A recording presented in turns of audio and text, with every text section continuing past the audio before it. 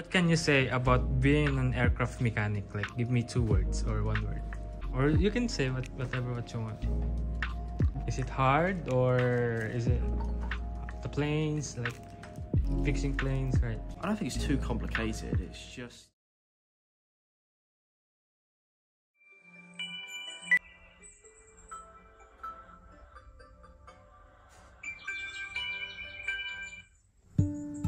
Hello, it's me, Ivan Kines, and today I wanna share with you guys my daily routine as a Pinoy aircraft mechanic here in UK. Ang unang ginagawa pagkagising is, siyempre, magdasal. Wala mo ng social medias. It's just between me and God, the Alpha and the Omega. Papasalamat ako dahil nagising pa ako. Papasalamat ako dahil may isang araw na namang regalo. At siyempre alam kong safe yung pamilya ko. Patawad na din, Lord, sa mga kasalanan ko. Thank you, Lord, for everything. Amen. Hindi ko muna ine-expose yung mata ko sa radiation. Kaya habang ginagawa ko tong morning routine ko, gusto ko munang ikwento kung bakit ako naging mekaniko. Honestly, I have really no idea anong kukunin ko after nag-graduate. Yung mama ko, narinig niya sa radyo, malaki daw sahod. Kaya ayun, bingo. Nag-aral ako sa Filipino Aviation Academy sa Davao for a 2 years course or associate. After, nag-OJT ako sa LTP, Mactan, Fieldjets, at saka nag-MTP din ako sa SHAEP. Hindi din naman ako nagsisi, nagpamahal din ako, and nasabi kong, mother's knows best talaga, no? Sa pagiging mekaniko, dinala ako sa England, at yeah, 6 months na ako dito. So far, okay naman. Mura mga bilihin. Yung tax lang talaga. But I still choose here. Kasi may hustisya pagod mo dito. Kaysa sa Pinas, heavy workload, yet underpaid. And that's the sad reality. Kaya mas pinipili na lang ng iba, ng marami, mag-abroad, at isa na ako dun. Ayoko naman talaga eh. Talagang ayoko. Kaso wala akong no choice. I got a family to feed. And mataas ang pangarap ko sa kanila, kaya ayun.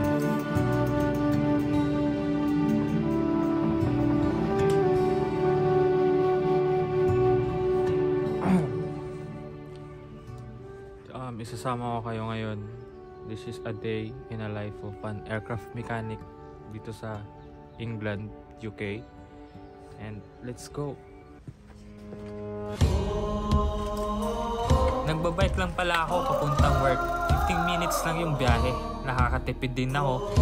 Sobrang lapit lang ng flat ko sa workplace ko. Tsaka araw-araw na-amaze ako sa view dito. Tara. Kung ditikabian o pagahuktan ko ang tanan, ipanumpa kong digyo ko mubuhi ang kinabuhi ko kanino lang.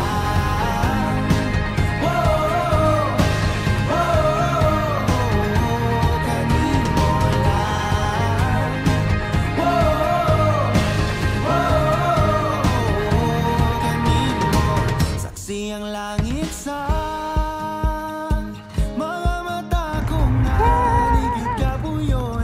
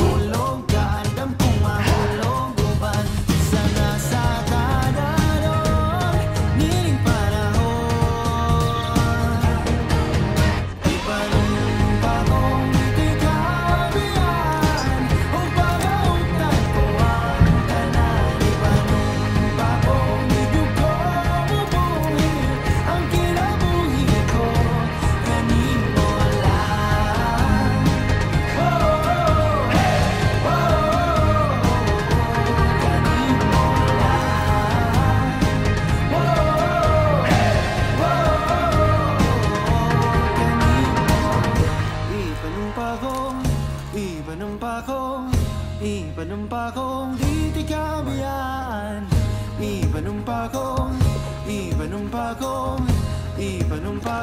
di di kabiyaan. Ipanumpa kong di di kabiyaan. Ipanumpa kong di kabiyaan. O pagkaugtan ko ang tanan. Ipanumpa kong di ko mabuhin ang kinabuhi ko. Ganin mo lang.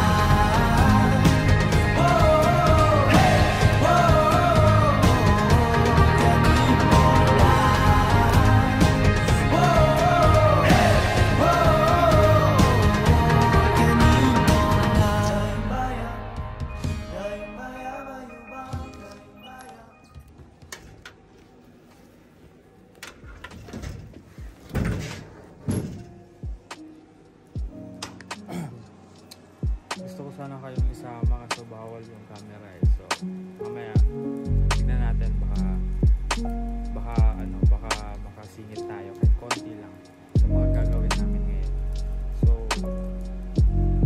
let's go. Alright guys, light ako naman.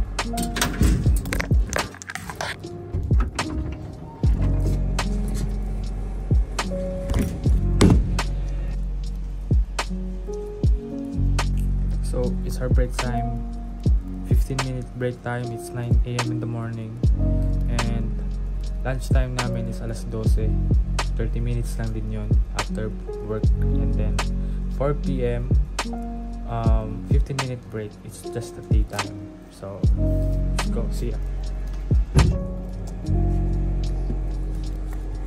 Lunch time na namin. So ang time is 11:52 na. 11:52. Kain muna tayo. Kakapagod, men. Kakapagod, pero wala, ganun talaga eh. Kailangan mong, yun yung mga tinatawag na walang easy money. Kailangan mong kumayod, magpakapagod para makuha mo lang yung tamang sahod. Yo, bars shit. So, ito yung ano. Let's go.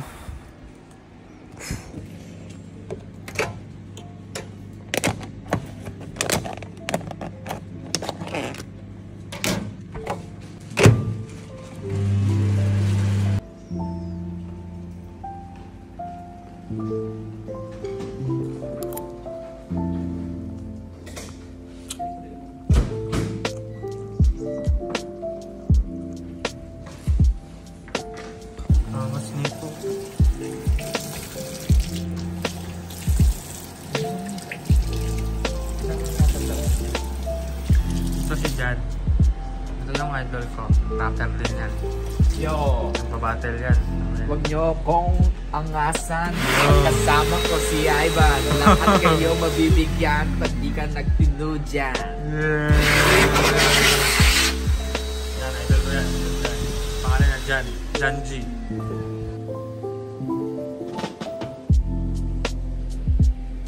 Sige, sama ko kayo kahit konti lang. Basta wag nyo lang akong sabihin sa iba ha, na sinama ko kayo dito. Takot. So, let's go. Bibirol muna ako.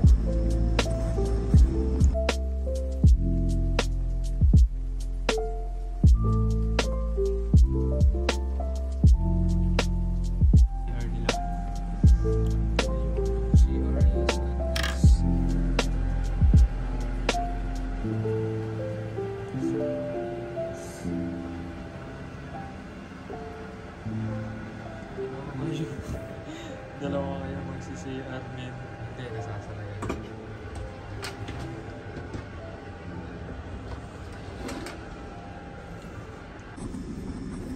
So guys, nandito ako sa loob ng aircraft.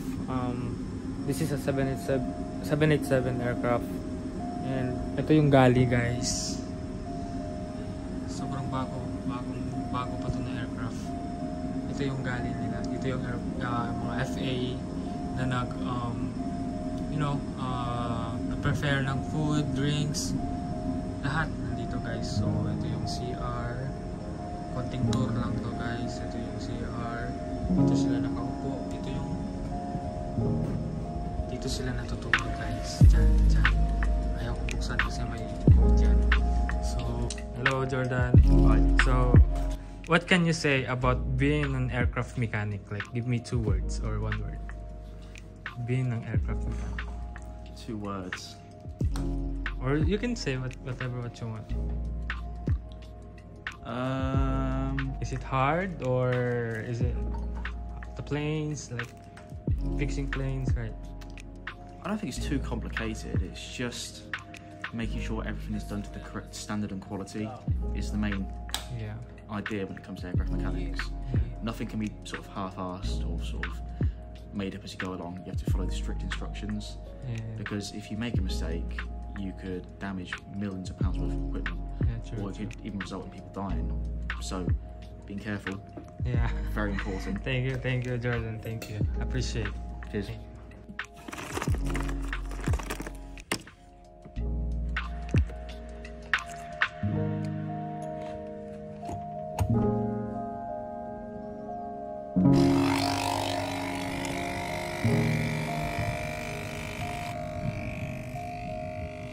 Coffee now, pag-take later.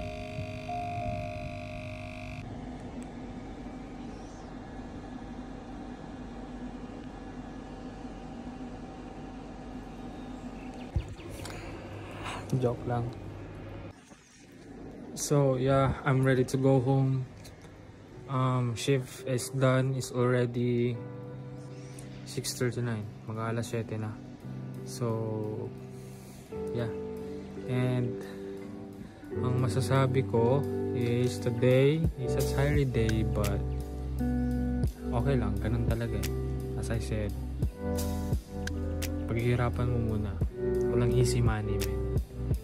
And compare ko sa Pinas, I would say I still choose here kahit na heavy workload, kasi medyo may justisya yung pagod mo. Right. So, see you later. It's raining, man. Ito yung ayaw ko. Sheesh.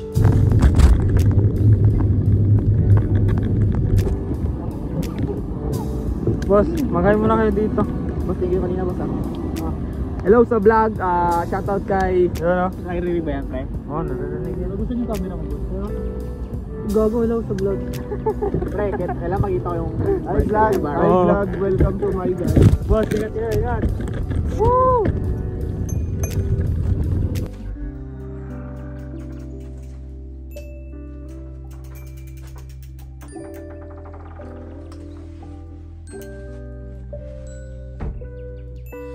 Nasa bahay na ako. Alam nyo na, sobrang pagod.